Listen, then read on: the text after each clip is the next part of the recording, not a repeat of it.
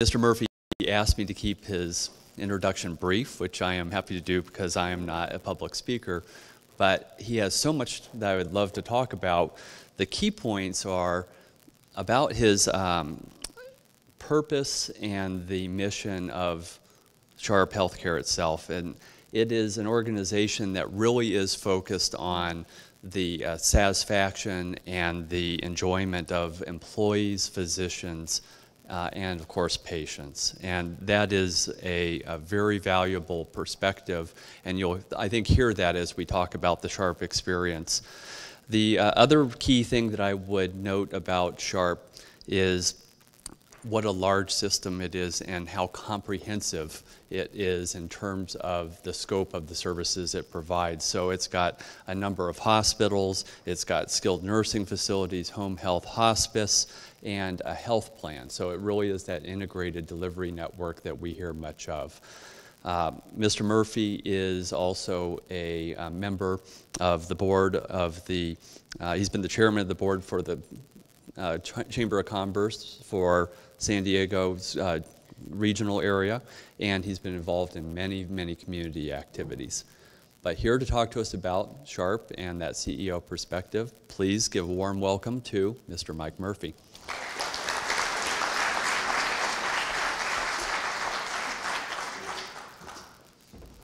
Well, like all the other speakers have said, I don't want to be between you and the keynote speaker, but I guess I'm the keynote speaker, so I can't say that. But good morning, and thank you for having me here, and thank you for inviting me to be here today and share a little with you. Let me start by thanking all of you who are in this field, whether it's as a consultant or whether it's a CIO or in the hospitals. Thank you for all that you do, because we all recognize that nothing happens in healthcare anymore, and maybe never, but certainly today, nothing happens in healthcare without the input of information technology and the great people who help us try to be the best that we can be.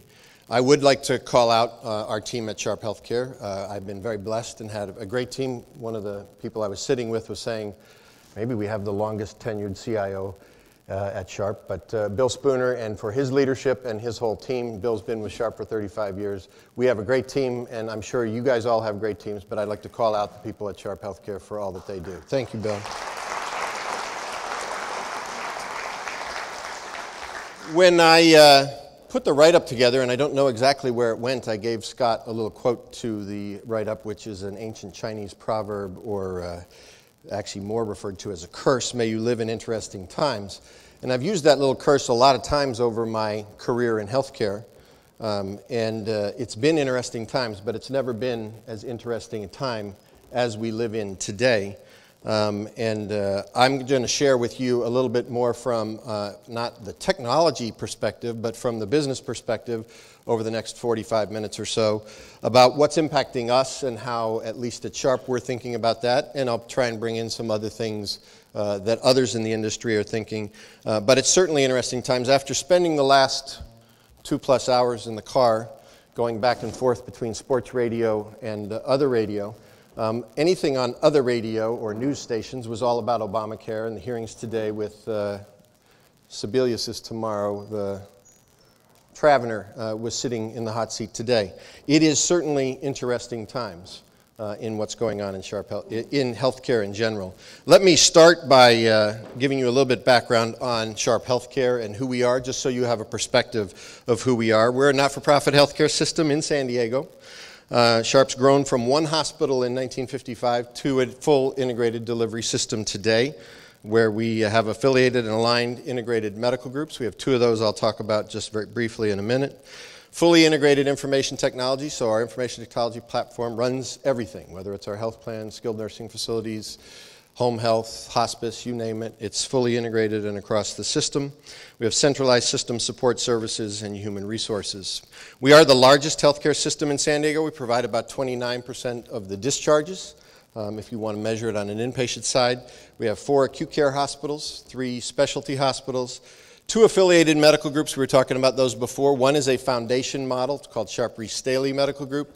Has about 480 multi-specialty physicians in that medical group. They take fully global capitated payments, and I'll talk about our belief in population health in just a minute. They've been part of Sharp since 1985. They've been in existence since 1920. We also have an IPA, Sharp Community Medical Group, which has over 900 physicians in it, over 140,000 global capitated lives in it. They've been in existence since 1991. We also have a health plan, which we formed in 1991, that sells commercial HMO product. It is a health plan in the California Exchange. We're one of the 6 products offered in San Diego. And we pretty much do anything there is to do in healthcare. We are San Diego's largest employer with 16,000 employees, 2,600 physicians on the medical staff, and about 1,100 of our physicians are in the 2 medical groups. So we have a lot of physicians who aren't in our organized groups also. So we're very much a community-based hospital and need to treat all of our providers as customers and make sure that they're enjoying their experience with Sharp from a physician standpoint. I didn't keep up with my slides, did I? I didn't. You guys got to catch me on that and tell me, like, come on. So you've heard all of that. You haven't seen it all. We have about 2,100 licensed bed, as I said, 1,150 physicians in our organized medical groups, about $2.8 billion next year. We just passed our budget. As I mentioned before, we are a little different than many that we've believed in population health for a long time. We've been in global capitation since 1985. And we never went away from global capitation. Matter of fact, at one point, those left-hand boxes, that 40,000 senior enrollees, 250,000 commercial enrollees, are enrollees that we take full global capitation for today. So about 290,000 patients that we take global capitation for today. 3 years ago, that number was 330,000. And that's a change in the marketplace where people are going to PPOs, high deductibles, more shifting to the individual consumer and getting out of managed care. That's kind of stabilized in the last little bit.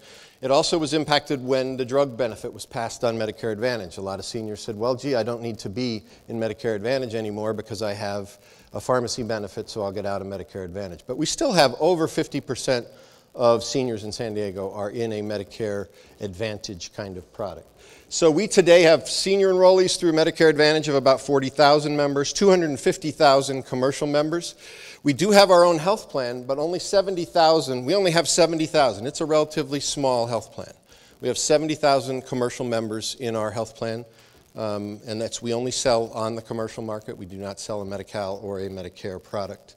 So the rest of those capitated lives are all from other insurance companies that we work with, whether it's Anthem, Blue Shield, Cigna, all the other health plans. Anybody who's selling a capitated product, we welcome capitation. We would like to have capitation. Our medical groups and us believe it is the right way to align the total equation to deliver on the triple aim, which we've been doing for many, many years, and we welcome it. You'll see that the market has changed, and we've decided to play in the market as it changes, even though we have experienced certain growing pains, because you'll see when we talk about ACOs, if you've seen one ACO, you've seen one ACO, and they do change. But we have been in the commercial ACO market for 3 years now. We started 3 years ago with Aetna. 2 years ago, we added Anthem. We've just added a new product with Aetna. So we have 3 commercial ACO products and 20,000 attributed lives in the commercial world. And we are a pioneer ACO with 32,000 senior lives attributed to us. There were 32 originally. There are 23 remaining. We are one of the 23 remaining. And maybe if we get enough time in Q&A, you can talk to me about that. We still do believe it's the right way to deliver high-quality, cost-effective health care. It's got a lot of bumps in the road, but I would say that on all of the ACOs. As I move forward, let me talk about the challenges we all face, unrelated to any of the interesting times we're having, but a little bit even reflecting on a comment that was made by a senator as I was driving up this morning, and he said, by some miracle, he thinks all of this mess will blow up and we'll go back to our old good system. I bring this up partially to remind us all that the old good system was broke. The old good system before the Affordable Care Act, Medicare was bankrupt in 2017. The old good system could not go on without change. The old good system was changing, in his mind, old good system, and I'm pointing out that I'm not necessarily a fan of the ACA or the old, but the reality is we have a problem collectively as a country. We have a debt and deficit problem. We all just lived through the second time we had to raise the debt ceiling. We all know that the argument there is how big can the deficit be every single year. The deficit's lower this year than it's been in a number of years. It's only $700 billion this year. We're trying to fight our way through that. The U.S. healthcare costs are 23% of the federal budget, and on average across the states, they're 21% of the state budgets. If you haven't looked, our state fixed itself by taxing us a little bit more, at least fixed itself temporarily, but there are many, many states that are in big-time financial trouble. Our state included, if you would ever add in the retiree health benefits or the retiree benefits that are not paid for at all or funded, but in our state we kind of ignore that for now. The average annual family premium of 4 is $15,000. This was a year and a half ago, $15,745. That's a problem. From 2012 to 2020, it's estimated healthcare spending is projected to double without changes. That was a year ago's projection. Medicare lives are at 48 million, growing by 10,000 baby boomers a day, every day for the next 10 years. This is one of the real problems with the federal deficit. We cover everybody over 65, and everybody is aging in to this population, and we are going to have such a balloon here that that's what's costing the money. The actual inflation is as low as it's ever been in the cost of how healthcare is going up. It's that we're paying for a whole lot more people, and you'll see in a minute we have a whole lot less people paying in. Medicaid lives are at 62 million, but because of the Affordable Care Act, they were supposed to grow by 16 million beginning in 2014. But you might remember the Supreme Court said not all states had to pass Medicaid on. So that number has actually been now, given that 26 states aren't going to put it in, that number's down to about an $8 million additional Medicaid. And the federal government was real nice. They said they'd pay for all that for the first 3 years, but after that, 10% of it goes to the states. That's why those 26 states don't want to do it, because they don't want to pay 10% 3 years from now. And they also don't believe the federal government will pay all of the 100%. Now, California did pass it. This is one that not everybody remembers, and I know even my own parents and others who are now currently on Medicare, they all think, well, we paid in, so we deserve it, and we covered it, we paid for ours. Today, the average couple receives $387,000 in Medicare benefits, and they paid in $122,000. This was never funded actuarially. It was funded based on current workers funding past retirees. And as you see just below that, when we started in 1965, there were four workers paying in for every beneficiary. There are currently less than 3. And in 2040, there will be less than 2. That's because the baby boomers are aging in. We have a whole lot more beneficiaries, a whole lot less workers. The math doesn't work. That's why it was going to be bankrupt in 2017. Because of the ACA, it's bankrupt in 2024. So it did, that point right there, we did extend it. But even if we get through all these rocky roads of right now, we are still going to need to make significant changes because the Medicare Trust Fund is still bankrupt in 2024. We all just lived through the federal government shutdown. January 15th, we need to raise the debt ceiling again, and we need a new continuing resolution to move forward. They formed a special committee that's meeting of I think it's about 12 members of Congress, and they are meeting right now. Remember the last time we did this, we got sequestration. Most people think sequestration only impacted defense or other programs. I'm sure you are all aware that the day sequestration hit,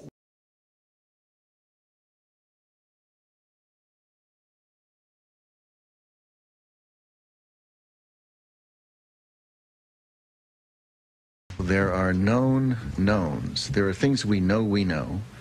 We also know there are known unknowns. That is to say, we know there are some things we do not know.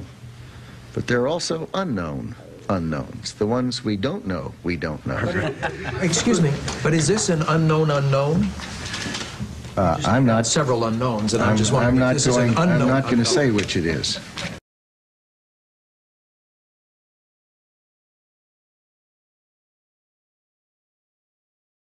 I'll say there are a lot of unknown unknowns, including after the drive up today. And obviously, I put that in there partly to get a laugh, because I'm not a very funny guy, and that succeeded, so I'll check that box. But it does describe, now he was obviously describing something very different, but I certainly believe it as aptly describes our current environment as any quote I've ever seen, and as honestly. We don't know, as much as even my board would love me to tell them, how is this going to work? How's the exchange going to work? Are we happy we're in the exchange? Why'd we do any of that stuff? Why are we in the Pioneer ACO? There are a lot of unknown unknowns, and they're playing themselves out, and we're going to have to play them out. Now, I would say, on our side, at least at Sharp, we think we need to be part of the solution. And that's why we do a lot of the things we do, is because we know the system can't go back to what that senator said this morning, the old good system.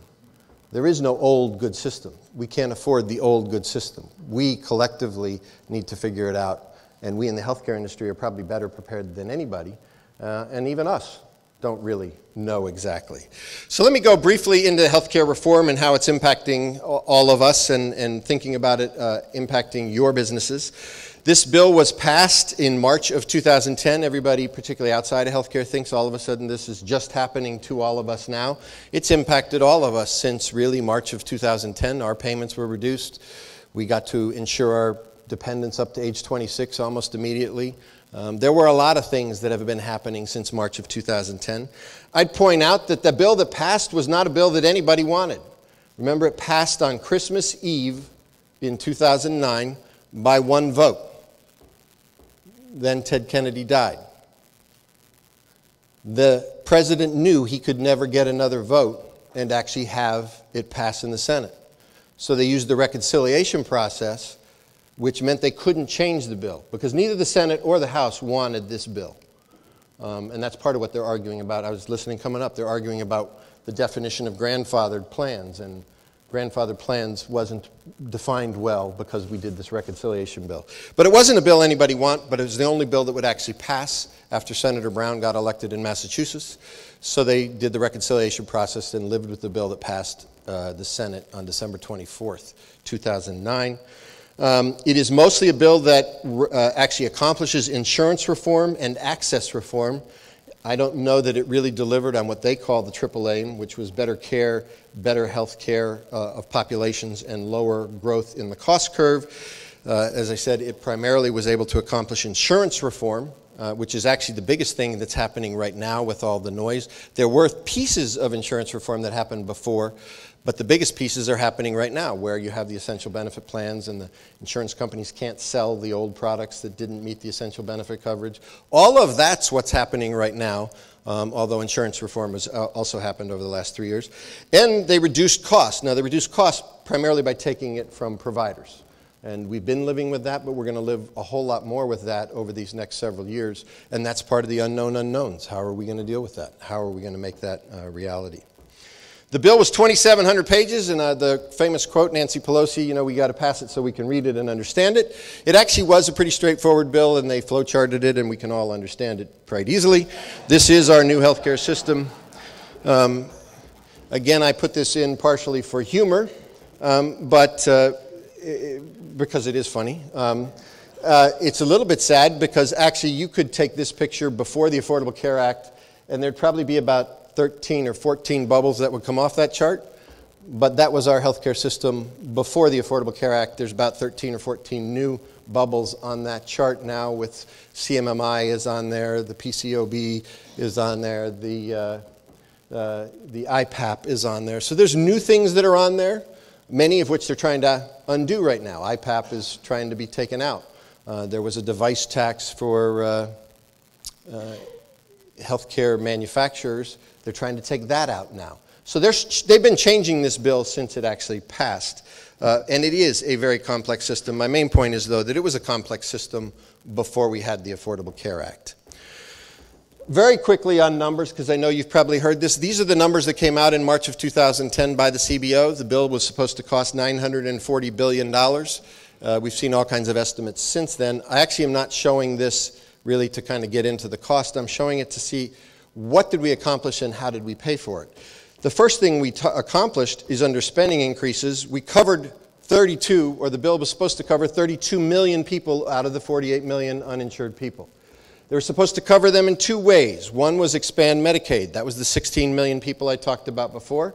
So anybody who made up to 133% of the poverty level would be covered under Medicaid. Prior to the act, it was up to 100%. So everybody between that 100 and 133, or sometimes it's referred to as 138, January 1, they get a Medicaid card. That was going to cost $434 billion over 10 years. Cover 16 million people. Secondarily, where's the individual mandate? We were going to cover 16 million more people by making them buy insurance, or they would be required to pay a fine. If you made less than 400% of the poverty level, you would be subsidized. So you wouldn't have to pay all the cost of your insurance. You would be subsidized. Now now everybody below 133 is covered by Medicaid. 133 to 400 would be covered under a subsidy and be mandated to buy. We all know the Supreme Court heard the individual mandate and actually decided it was legal because it was a tax, but it wasn't called a tax in the bill, but it was a tax, is what the Supreme Court said. So it was mandated. To everybody's surprise, the Supreme Court actually ruled that you couldn't mandate Medicaid expansion, and I already touched on that. So 26 states are still not moving forward with Medicaid expansion. So how are we going to pay for those two big line items of costs? Well, $455 billion comes out of providers. It's been coming out of our tails since April of 2010.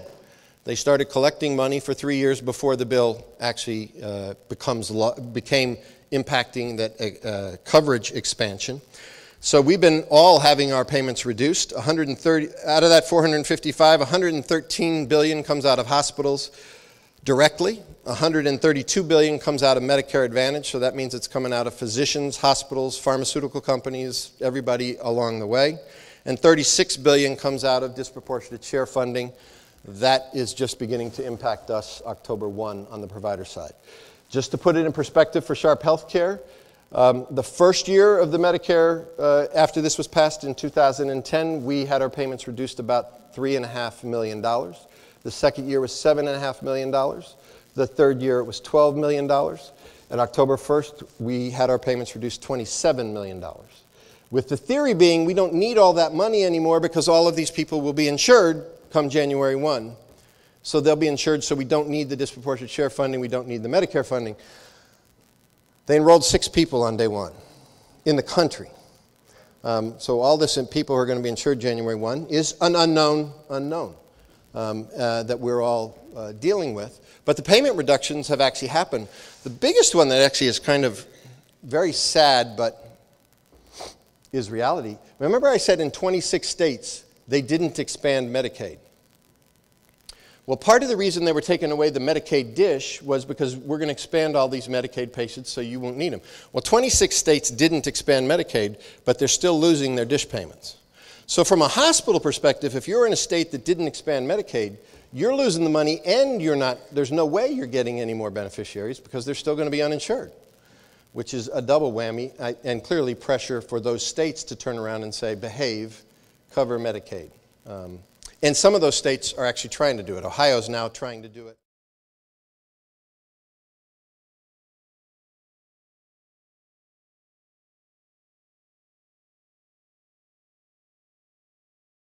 Anybody making over $200,000 a year, you paid an additional Medicare tax. Since 2010, your Medicare taxes have gone up.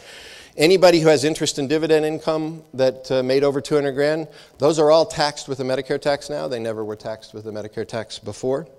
Taxes on insurers, there were penalties, but I'll get to that in a minute. That got put off a year. It was supposed to start October 1 or January 1 of this year, but large employers got their penalties put off.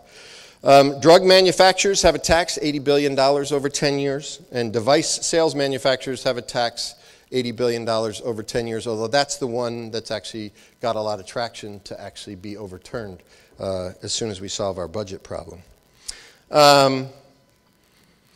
Then very quickly, it was going to cover 32 million more Americans, and because of this bill, as I said several times already, it extended the Medicare Trust Fund an additional 9 years to 2024. That's actually been increased now because the Medicare spending has been coming in lower to now it's 2025. They think the Medicare Trust Fund will last till.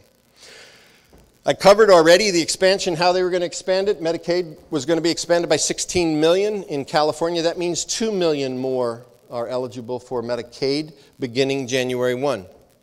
That actually is still the law. You have seen that much of the news about the expansion happening on the exchanges is most of the people who are signing up for expansion are Medicaid beneficiaries. That's true in California also. There are some problems with the Medicaid expansion that we're concerned about in California. Still less than 50% of the physicians in California will take a Medi-Cal patient. So they'll have a card, but will they have some place to go? And they probably still will be using the emergency room for their primary care provider. Part of this is to get people a medical home and find a provider, but if the payments aren't sufficient for the physicians to take care of the patients in the appropriate setting, then they can't get in there, and then they'll go to other settings.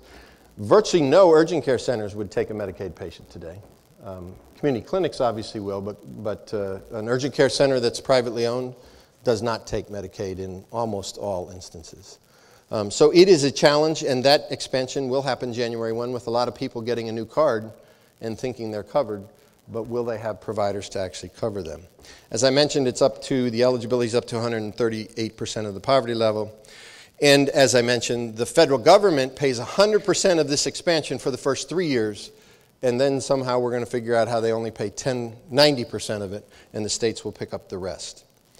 Insurance reform on the right side, 16 million people covered through new insurance programs where they're mandated to buy insurance or pay a fine that is 1% of their income or $95, whichever is more. When an insurance policy is going to cost somewhere between, on the low end, say a bronze product, $3,000, and you're going to pay a fine of 1% of your income or $95, there's a lot of question of how many will actually buy on the exchange. Individual subsidies, anybody making below 400% of the poverty level, you'll be subsidized. I'll show you what that means in a minute. That's actually paid for through the plan. That is what will happen, particularly, and it's happening, and you're hearing a lot about it. Anybody who is ill and making below 400% of the poverty level, trust me, they're shining up for the exchange. They're going to find a product. If you're young and healthy, you're going to be evaluating, is it a $95 fine? Is it a $200 fine? Do I really want to pay whatever the policy is? I will say in these new products, there are huge out-of-pocket costs that people are just starting to figure out as they start to shop for them. In the employer side, there was not an employer mandate. It was that if you were an employer with more than 50 employees and you did not provide coverage to your employees that met the essential benefit plan, then you paid a $2,000 fine per employee. That was supposed to go in January 1. That was supposed to raise $90 billion over 10 years in fines. That has been put off till January 1 of next year. So that's one of the changes that has been made in the last 4 or 5 months. And that probably will continue to be fought by large employers. But you also have this dynamic where some large employers are saying, well, $2,000 fine, or I'll just tell you at Sharp, we pay about $9,000 for every covered beneficiary. $2,000 fine, $9,000 premium. You have heard some large employers who have suggested they'll just turn it back to their employees and tell them to go to the exchange. Don't know that that will happen. There have been some interesting things that have happened. UPS has stopped covering all dependents. So they've stopped covering any dependent that has insurance available to them through another employer. So they dropped by 16,000. Walgreens has moved all of their employees to a private exchange and just given them money and saying, good luck, we're out of this, you buy it off the private exchange. So there's a lot of activity as to how this will actually unfold. One of the things you're hearing a lot about is that health information exchange. That's what that HIE means on this one, is the exchange, not the IT kind of exchange. This is the shopping exchange with the essential health benefit plans. In the Affordable Care Act, they defined the essential health benefits. They said what needed to be in the packages. And a lot of what you're hearing about the hue and cry right now is these are pretty good packages covering lots of things, sometimes covering things that individuals didn't even want. Like in previous individual policies, you didn't have to buy maternity coverage.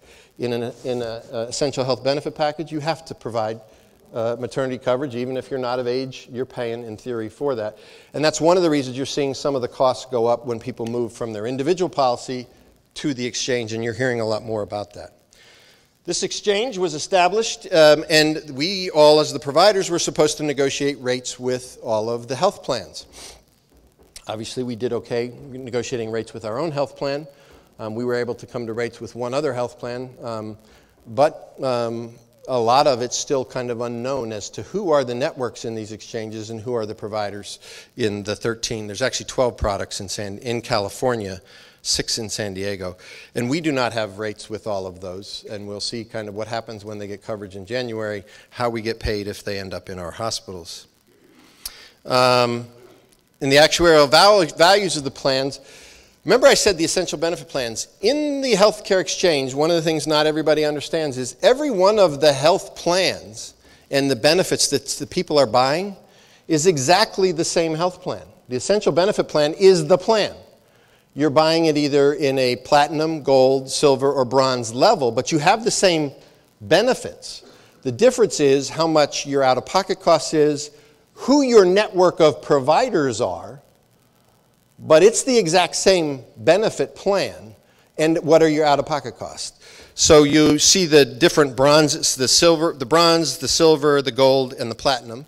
The reality is what it's been defined as, and actuaries needed to test this when you submitted your plans as an insurance company, that on average, if they purchase a platinum plan, the out-of-pocket cost to the average platinum member when they need health insurance will be a 10% cost to them. So their deductibles and coinsurance are pretty low.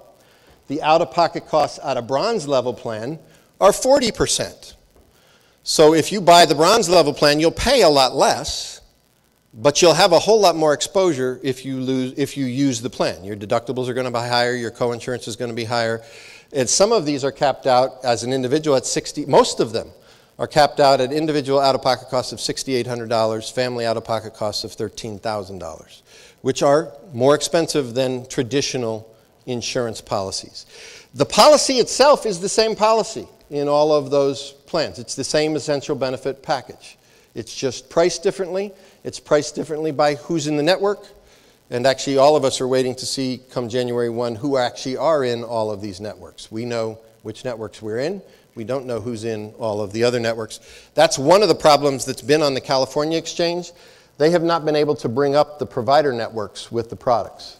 So when you're buying a product on the Covered California exchange today, you buy a product and you'll know the price point. It's actually working better than the federal exchange, but you don't know whether your provider's in that product or not today. In theory, you will sometime soon, but that hasn't been brought up yet. So what does it mean in Covered California from an income level? Just kind of at that chart there that's going to test my own eyes here. Everybody below this 133 to 138% of the poverty level is on Medicaid. If you're a family of one, that 138% of the poverty level is $15,000. Family of two, it's $21,000. Family of three is $26,000. Family of four, it's $32,000. So anybody in that bottom category, you get Medicaid automatically come January 1. You register, you prove it, you will be in there. Anybody making 138 to 200, you're going to get most of your product subsidized by the federal government. You'll go to the exchange and you'll pick either the silver or the bronze product. The silver and the bronze, silver is the subsidized product. You can pick the lower product, but you can't pick a higher product. The silver product still says you're responsible for 30% of the out-of-pocket cost. So it is insurance, but remember these are people making below 138% of the poverty level. They do get subsidized premium, and they actually do get some of their subsidized out-of-pocket costs. As you move up, the out-of-pocket costs don't get subsidized. But you can see that partially, all the way up to 400% of the poverty level, you are eligible for subsidies. As a single individual, that's $45,000. As a family of four, that's $94,000. So all people in those categories could go on the exchange and will be eligible for a subsidy at varying levels based on their overall income.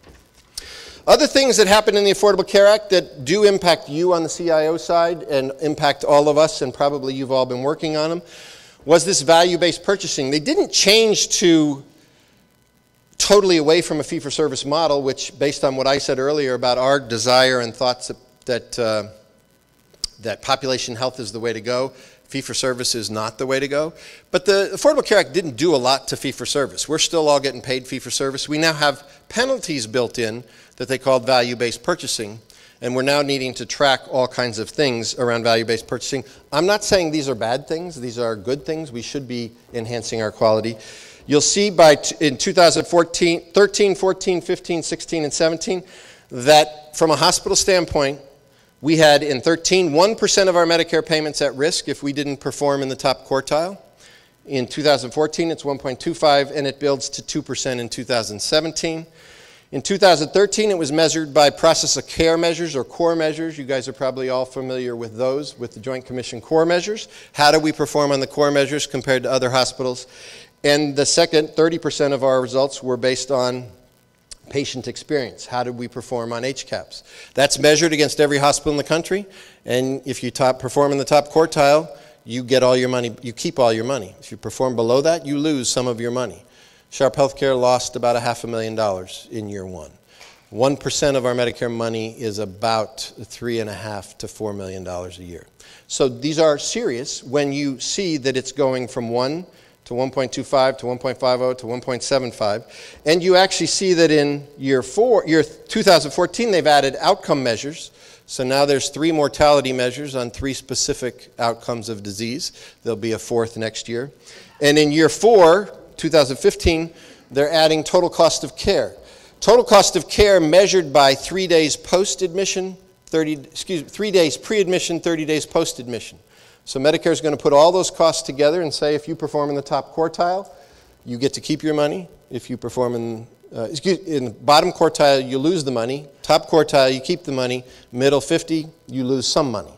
So this is motivating all of us to look across the whole continuum about how we are providing care in our hospitals, now in patients' homes, making sure that they have the drugs that we prescribe, making sure that they're following up on their appointments, because if they don't, it's money out of our pockets if we're not performing where we need to be.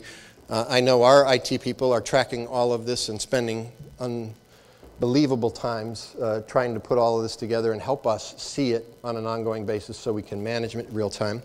Quality-based payment reductions, we've probably also heard. In addition, was a 1% penalty in 13, 2%, 3% going in 15 through 16 is related to readmission rates. If your readmission rates are in the bottom quartile, you lose that sum of money.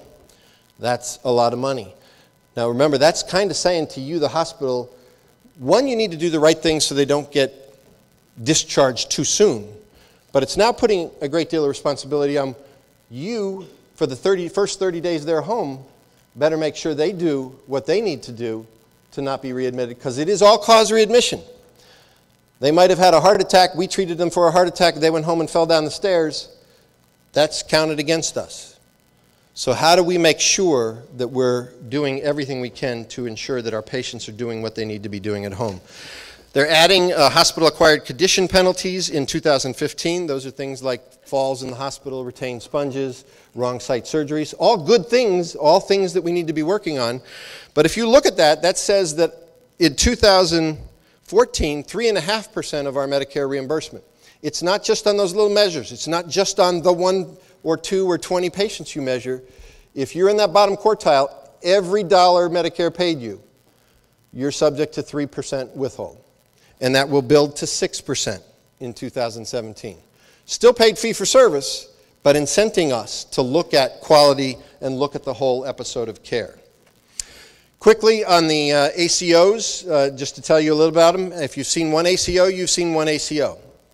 The only one that's actually very well defined, and you could look at it across the country and say they're the same, is the Medicare ACO.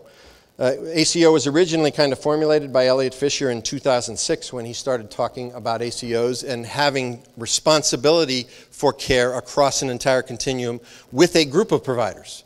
And again, from a population health standpoint, when we're capitated, we totally feel we have that responsibility across the total continuum. But when you're being paid fee-for-service and trying to get that into an accountable care organization, it's a challenge. That middle bullet there shows you Medicare's definition from Pioneer ACO. It's an organization of healthcare providers that agrees to be accountable for quality, cost, and overall care for Medicare beneficiaries who are on a fee-for-service model. So these patients haven't decided they want to be in a coordinated care model. They've been attributed to us, and we as the Pioneer ACOs, or if you're in a fee-for-service, a shared savings ACO, you need to help them engage in their care and be the most cost-efficient, which is not necessarily aligned with the individual's desire. The individual, if they desired that, probably would have gone into Medicare Advantage. But they've stayed in Medicare fee-for-service so that they can have choice. Every quarter, the federal government sends every one of the Medicare beneficiaries a letter that says, you're in a Medicare ACO, they'll do great things to manage your care, but by the way, it's a Medicare ACO, you don't have to do what your physician tells you. You can go to another physician for a second opinion. You can go to another provider. There are drastic differences in utilization between the ACO population and our Medicare Advantage population. And I'm doing that speech tomorrow for another group. On the commercial side's still trying to figure this out. And the commercial side's doing a better job with building in incentives that if you go outside a network, it's going to cost you more. So there are incentives built in to have the traditional PPO patient say, well, wait a minute, maybe I will stay in network for this. They're working better, but they're still moving all over the place. And that's where I really say, if you've seen one ACO, you've seen one ACO. Our Aetna ACO in year 1 was different than our Aetna ACO in year 2. Our Anthem ACO was originally a primary care medical home model. In year 2, they decided, oh, we're only going to do chronic care management. So now we only have chronic care patients attributed to us rather than all patients. And that's going to evolve as people see, are these ACOs really going to be able to bend the cost curve? There's still a lot of questions out there about them. The goal under an ACO, this is Medicare, is to really go back to the triple aim, better care for individuals, better health for populations, lower growth in Medicare expenditures. Our ACO, this is our Pioneer ACO. Our aim is to best health, best care, best experience. We talk about all of those. We talked about all of those long before the Affordable Care Act. What we actually saw when we went into the ACOs is how can we take what we know from managing 300,000 people on a capitated basis and the things that we've already put in place, from information technology to chronic care management, how could we take those and move them to a fee-for-service population and engage those patients better to bend the cost curve? That's really our goal in why we have entered into these ACOs.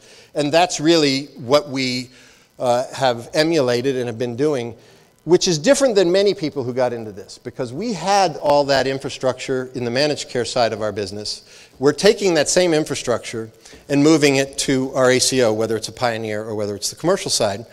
We didn't, on the commercial side or in a fee-for-service ACO, we didn't manage chronic care patients the exact same way we did in a capitated world. First off, because we knew in a capitated world they were chronic care. In a fee-for-service world, they come to us for an episode.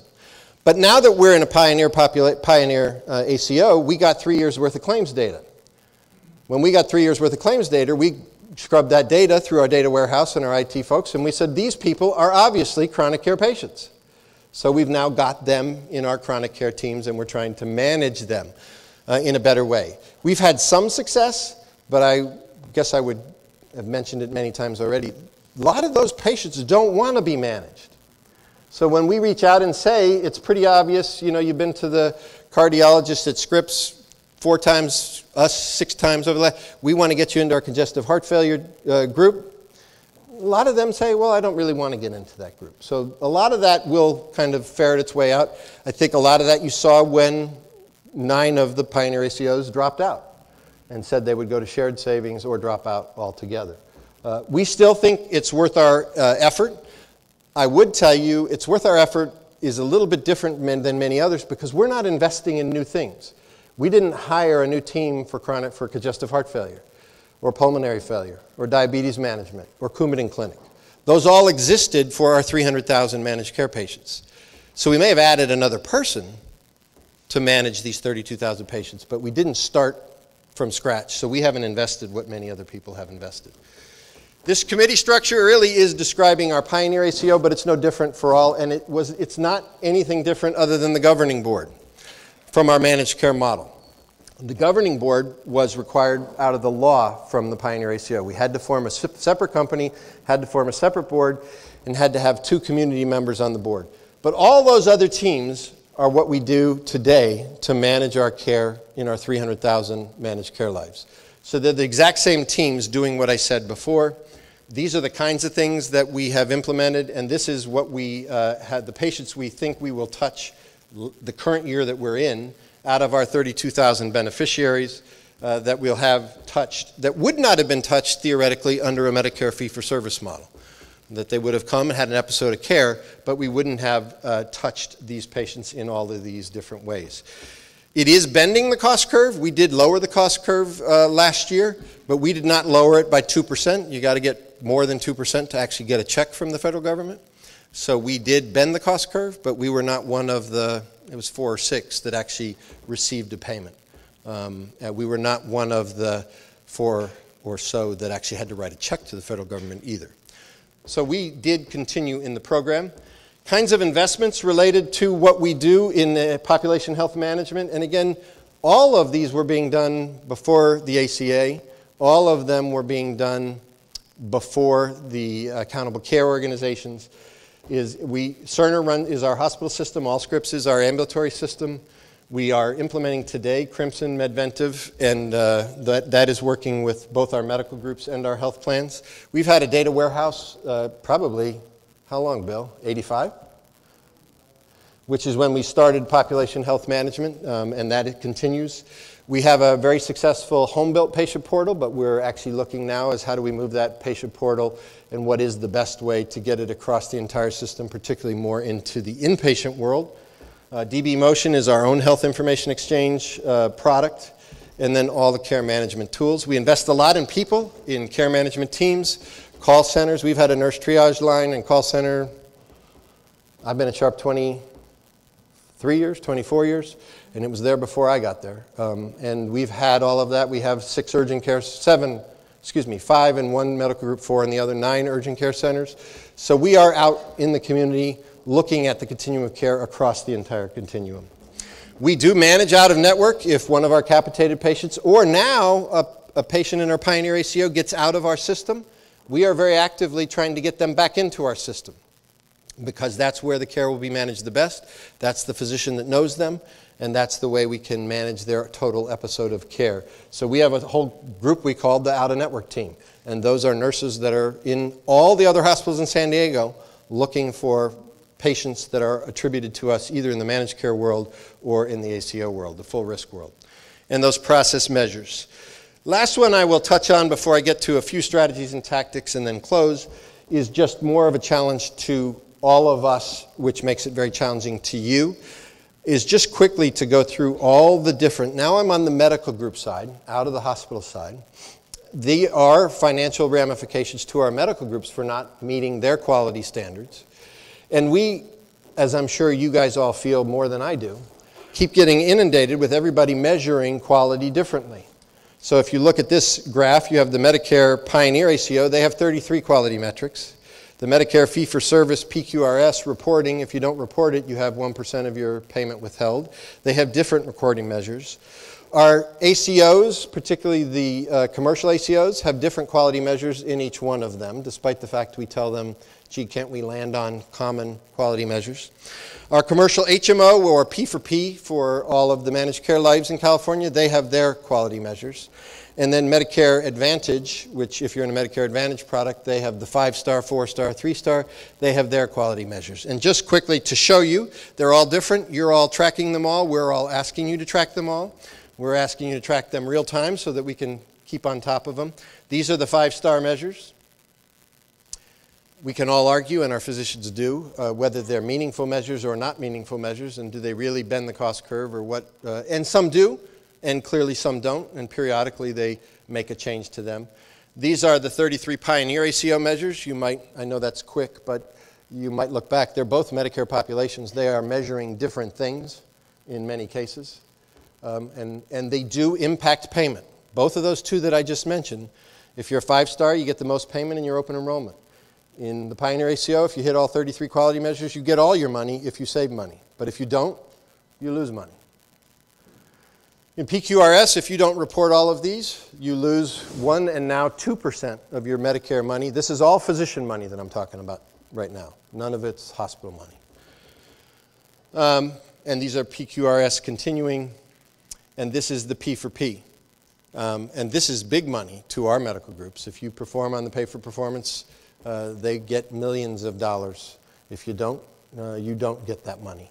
All good things, but all complicated and complex in how we track and complicating your lives.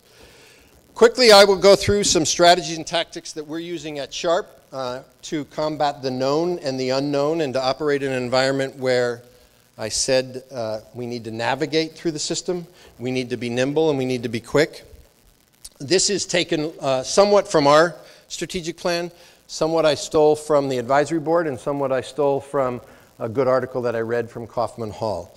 But from our standpoint, make a compelling product to all stakeholders. And actually, in my introduction, when we say all stakeholders, we mean all stakeholders. It's got to be a compelling product for our own employees and our employees to work in. They've got to feel about the purpose, the worthwhile work, and what we're doing and how we're making a difference. It's got to be the same for our physicians who are practicing in our system, and we need to communicate that. And they need to know we're making a difference for their patients. And clearly, if we do both of those, we have a shot at making a difference for our patients and their families, and they'll feel that difference, and they'll choose Sharp HealthCare. Reduce the cost of care, increase the quality of care. And clearly, all of the things that I just talked about in moving to an ACO or what we do in managed care or chronic care management teams is all aimed at enhancing quality, reducing cost. Eliminate variation in care. IT certainly plays a role in every one of these, but in variation of care, the MedVentive, the Crimson, the predictive modeling, all the products that we're looking at is how do we eliminate variation of care, unnecessary care, duplicate care, unwarranted care, make sure that all the physicians are practicing in the right manner. Right-size services at all sites. I think we all in the healthcare industry need to do a better job of that. We're not all going to be able to be all things to all people in all places if you don't have the volume to be there or you don't have the expertise to do it there. And I think you're starting to see more of that, although we're going to need to see a lot more of that. Implement top of licensed patient care.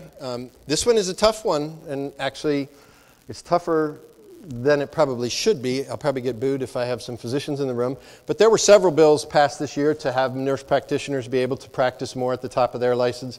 That was opposed by the CMA, didn't happen. The reality is we've got to get physicians practicing at the top of their license, nurse practitioners and PAs practicing at the top of their license, pharmacists practicing at the top of their license if we're going to take care of all of these patients that are theoretically going to have a card come January 1 and make sure that that is coordinated across the continuum, that people are supervised correctly, but we need everybody at the top of the license. Use purchasing practices that maximize value for everyone. We're going to need to partner more with suppliers and purchasers. We've actually historically been, how do we get the lowest price? If you sell to us at the lowest price, you'll be our vendor. We got to do a lot more about how we're partnering with suppliers and bringing the cost down. Standardized practices across clinics and ambulatory sites of care that gets back to variation and actually expands to now. We on the healthcare side cannot just, and us, we haven't just been an integrated system. We've been out in the sites with our Sharp Community Medical Group and Sharp-Steele Medical Group. But even community physicians now are engaged in all of this, and if they're going to be successful, they're going to have to manage across the continuum. They're going to have to be connected with a healthcare provider. They're going to have IT systems, and they're not all doing it today. Use scale to gain efficiency and competency. And this is really aimed at, you are going to see more and more hospital organizations getting bigger. You're going to see more and more physicians going into medical groups. In California, since we can't employ them, they won't be directly employed. But you're seeing physicians, community physicians, because of what I just said before, saying, I need to be in a bigger group because I can't do this on my own in my own medical group. So they're either joining medical groups or aligning with healthcare systems. You're seeing hospitals align. I will say in the advisory board's point of this, it says use scale to gain efficiency and competency, not leverage, because there's a whole lot of talk every time a healthcare system joins another healthcare system. They're only doing it to leverage the payers. I took that off because I didn't want it attributed to me, so I'll deny I ever said it. But clearly there's a whole lot of attention across the country that as healthcare systems getting bigger, are they getting bigger really to be more efficient, or are they getting bigger to say no to payers and be able to demand a higher price? Or is there a lot of both of that going on? There's probably a lot of both of that going on. Eliminate unnecessary tests and procedures. Address the cost and quality of care at the end of life. One of the places we spend far more money in this country at end-of-life care than any country in the world. And in reality, we don't have much better outcomes. And I would challenge many of us, and I know this is a hard one because I've had it with my own family, but I'm not sure we deliver quality life for those last several months sometimes either. So we're going to need to grapple with that, but that almost killed the Affordable Care Act, maybe it should have, when you got into the death panels. And there was nothing ever written in the Affordable Care Act other than a physician should get paid $40 to have an end-of-life conversation with a patient, to consult with them about what are they thinking they would like to have happen at the end of their life. That was a death panel. The reality is those conversations have to happen, and they really have to happen when they're healthy, not when they're sitting there and somebody else is answering for them. And the reality is we're going to have to figure that out. We still don't believe, we believe fee-for-service is part of the problem, and I could show you that in our Pioneer ACO in spades when we see where other claims are getting paid, what skilled nursing utilization is like, what home health utilization is like. When you're paid fee-for-service, you do things. When you're paid to manage care across the continuum, you do things. They're not exactly the same things. We do believe we need to innovate. We need to be flexible. We have not figured it out. As I said before, we need to be part of the solution. I'm going to close with a very short little video now that I've depressed you and told you all of the challenges. I want to close with that we do need to be part of the solution. I actually heard Scott talk about the introduction, and at Sharp, we talk about what a great purpose, worthwhile work, and the ability we have to make a difference. What a great field we are in healthcare. The things that we are able to do for patients, families, employees. I can't imagine being in any other business that you have the ability to impact that, and we need to, in our organizations, in our minds, say what is the right model and how can we make this better. It's certainly got all kinds of bumps in the road right now, but I think we need to be challenged and we need to move our organizations forward to create the best system we can under the Affordable Care Act, to adjust the Affordable Care Act to whatever needs to be adjusted to make a better system, and to figure out how we're going to have a healthcare system that serves us all well. And I'm going to give us all a little pep talk, and then I'll open it up for questions if there's time. I think we all need a pep talk. The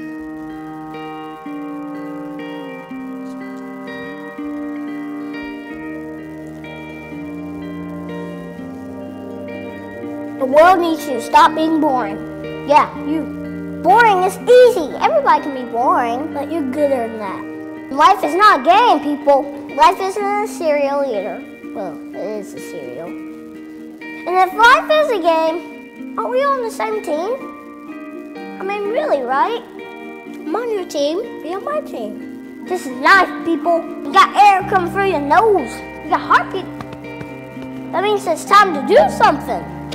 A poem. Two roads diverged in the woods, and I took the road less traveled. It hurt, man!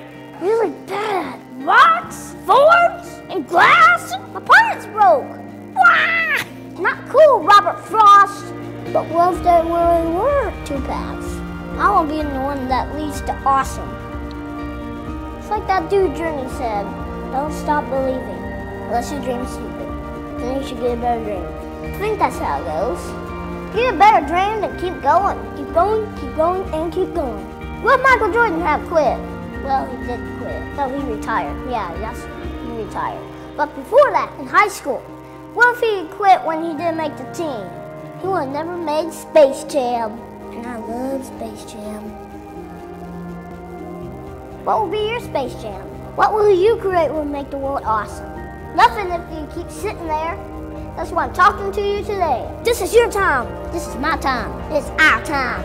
We can make every day better for each other. If we're all on the same team, let's start acting like it. We got work to do. We can cry about it, or we can dance about it. We were made to be awesome. Let's get out there. I don't know everything. I'm just a kid. But I do know this. It's everybody's duty to give the world a reason to dance. So get to it.